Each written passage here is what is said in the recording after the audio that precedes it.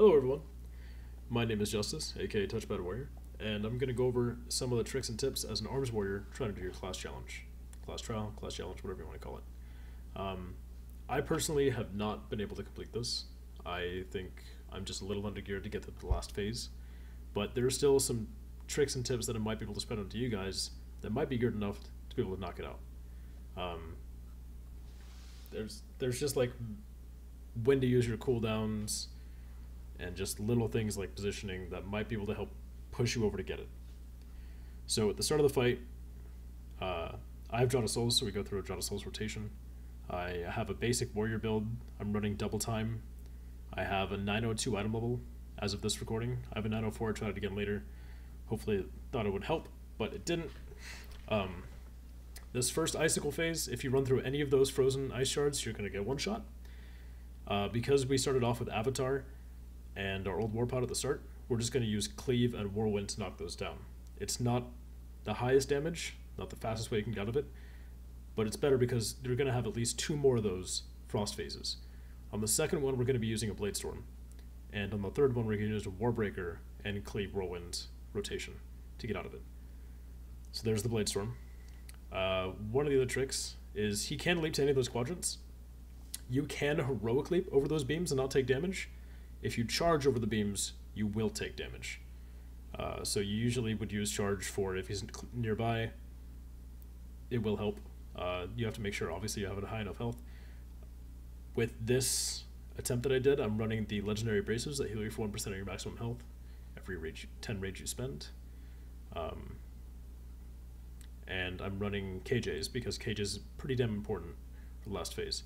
There, I had to do a risky move, which was leaps on, it wasn't on cooldown, but I know I have to use it later. That was the Warbreaker and Cleave rotation with Whirlwind. I wanted to Rocket Boot, that means you don't get to use a second pot later, but I had to get over the boss and I was too afraid of dying. This is the Arcane phase. I call it the Shadow phase, because there's a lot of shadows. But technically the Arcane phase. Each one of these mobs you kill will give you a little Absorb Shield bubble, and that will heal you.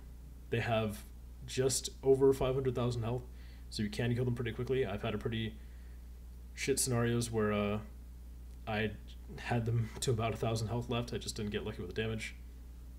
But the idea, I'm going to pause the video real quick.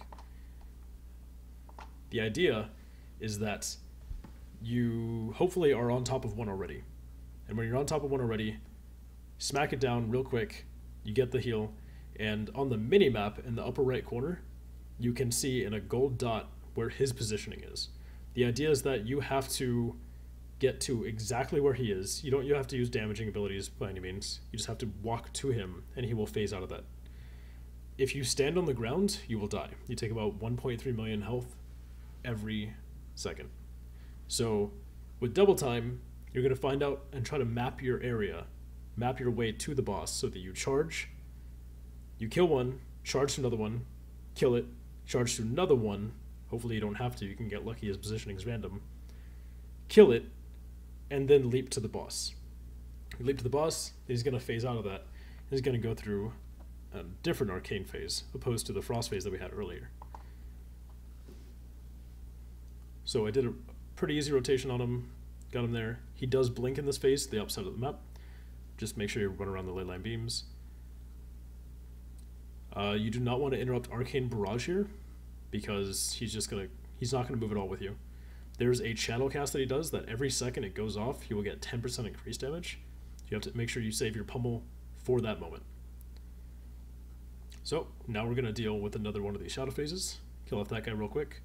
Trying to look, probably looking at the menu map at the time, can't see it, but seeing where the gold dot is, mapping out our area. That was really close there. We're gonna charge over one of these beams. Hopefully get close enough. Bam. I did get knocked back. Those prismatic shot casts, they knock you back as well as doing damage. Then heroic leaps onto the mob. So you got in position now. This Shadow Barrage, they don't one-shot you if they hit you, but they definitely take out a good chunk of your health. You can tell which direction they're running towards you because the two eyes are coming towards you, right? You can see very tiny bright eyes inside of them. But the other way is like his casting a hand is the direction of where they are going, and they can spawn directly on top of him. So I recommend, if you want to play it safe, don't be directly on top of them. You can also outrange them and run off to the side, then charge back in later when the phase is done. So in this phase, after the second shadow phase, you have to deal with being in roots again. Now it's important that you use Blade Storm first on that first one, because you're going to need it for the adds that are coming up in phase 4, and it needs to be off cooldown.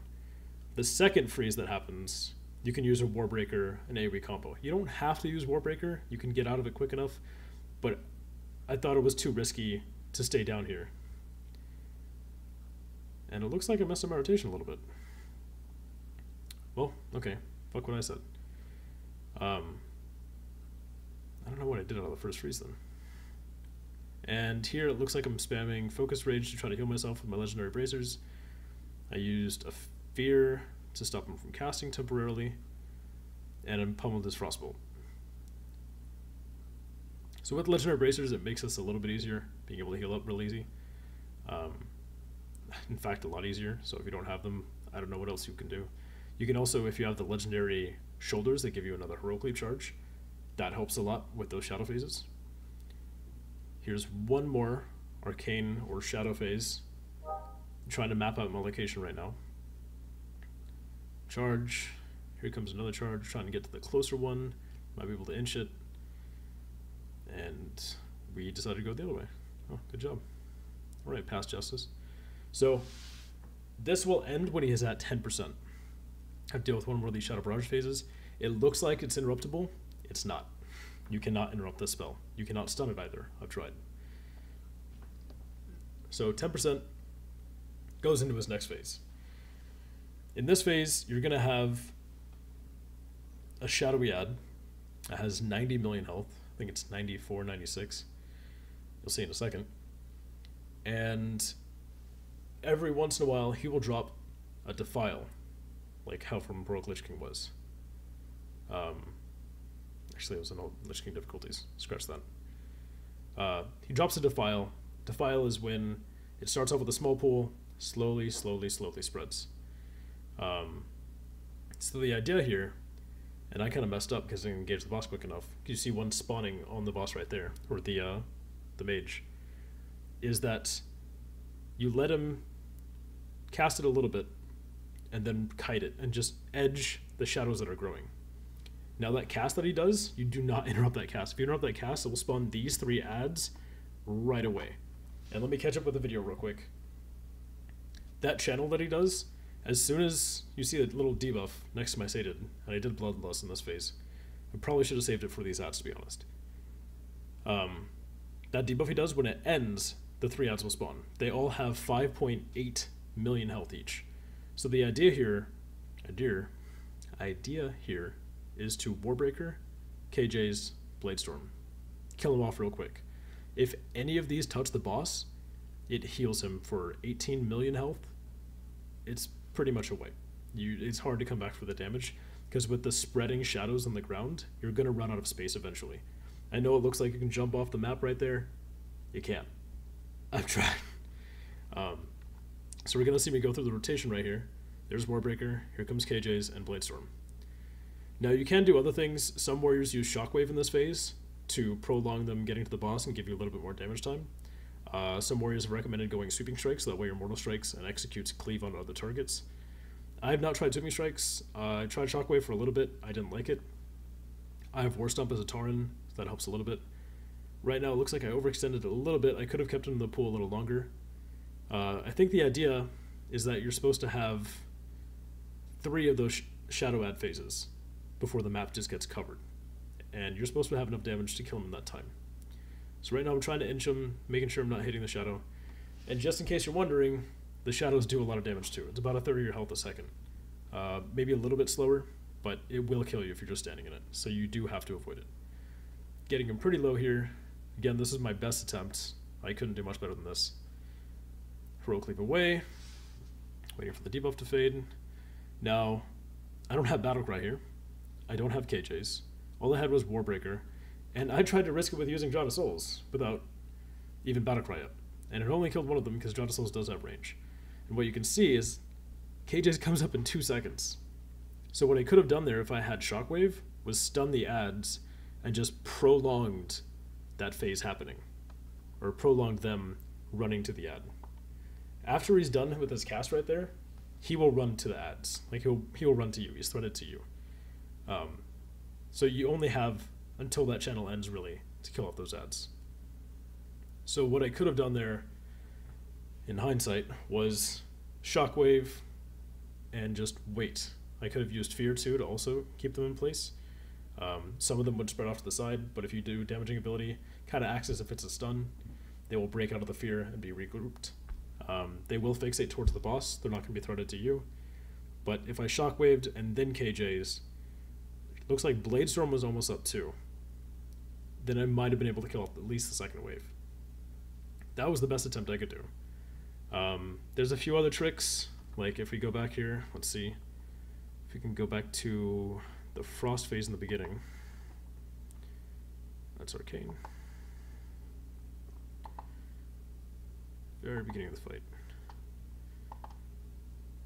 One of the tricks that I learned, I'm not even sure if I actually went over the video, I probably did already, just in case, is when you interrupt these Frost Bolts, he will run with you and you can run him towards the center. If you touch that center, you will immediately die because it's all 4 beams hitting you at the same time. Heroic leaping over it is safe. You're totally okay doing that. And some warriors claim that you can actually heroic leap over those icicles and be fine. I don't like risking it. I'd rather DPS than that. But what I would do is I would just interrupt him and then carry him to the center a little bit, and that would give me just the slightest bit more range to heroic leap. Trying to think of any other tips you could do. Honestly, this stuff just seems way overtuned at the moment for Nighthold gear. It's tuned for Tomb of Sargeras. I think we kind of made a regional mistake of going to the Mage Tower, being excited to get our cool artifact skins, especially all the Guardian Druids with the Rare Bear. That's pretty much it. Like the easiest tips, or the most important ones, is time your AoE cooldowns correctly to get out of ice, interrupt the boss as much as possible, pray for RMJesus for his teleporting positioning, that you will actually be able to get to his location within 2 charges and a heroic leap. Some warriors actually don't go double time because they would go for Shockwave. So that's the sacrifice right there. So if you have to do that, you really have to get lucky, or you need Legendary Shoulders. Because if you have Legendary Shoulders, then you don't need to go double time, you have that stun in the last phase. But that means you would have to sacrifice using the healing Legendary Bracers, which means you have to be way better with your survival cooldowns and things. There's a talent in the new artifact tree that has a chance to heal you for a decent chunk of health. I don't have that yet. I'm 41 and actually made a mistake in my talent tree and went for Tacticians, assuming that would be the best choice. Turns out it's not. So rip me. But yeah, phase 1, manager rotation. It's just burn and interrupt them. Make sure you're rotating between your AoEs. Try to save heroic leap as much as possible for when that shadow phase happens. It is fixed by time. Doesn't seem like it's fixed by percentage. The mob's health, the difficulty, it doesn't scale to you like how others do, like Proving Grounds in last expansion. Shadow shit right here. Yeah, it's a very vague term. These shadow orbs that are coming towards you, you can't outrange them again.